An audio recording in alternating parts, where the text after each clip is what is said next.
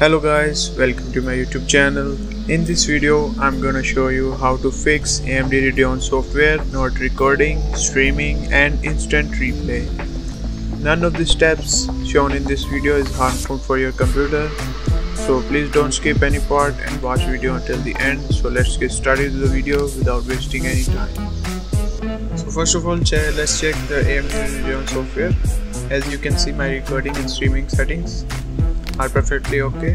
Whenever I want to record, I click on record or stream, then suddenly my screen flick 1 to 2 times and nothing happens. Then I found a solution that fixes this problem, so I want to share it with you guys. So let's start. First, download these two packs, this pack and this Windows Update tool. You can also download it from description, or you can go to the Microsoft website and you can download it Windows 10 from there, upgrade from there. And this you can find it in the description, video description. After downloading this pack, you simply right click and click on Exit here.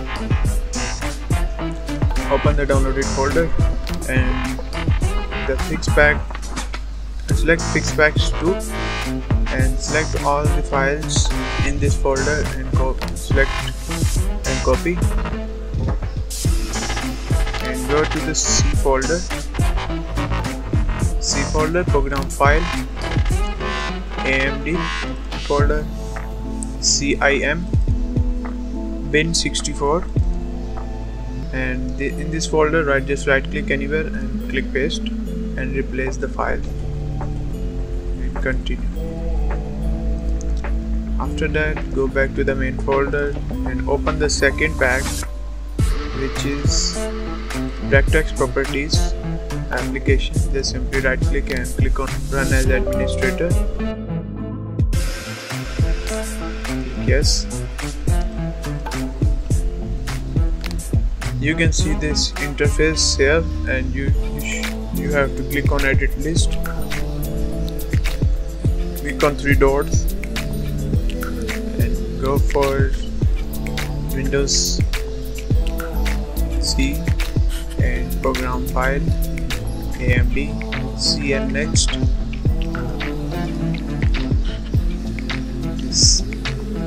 Just select Radeon software, click open, add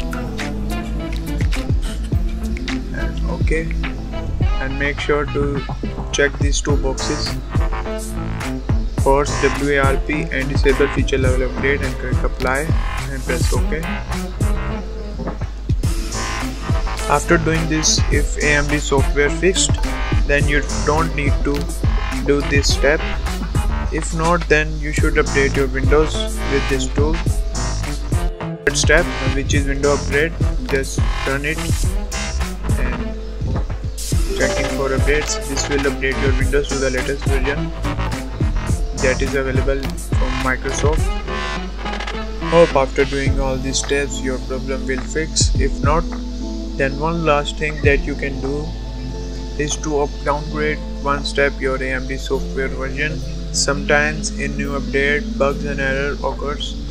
If you install an older version of AMD, then it will fix your problem.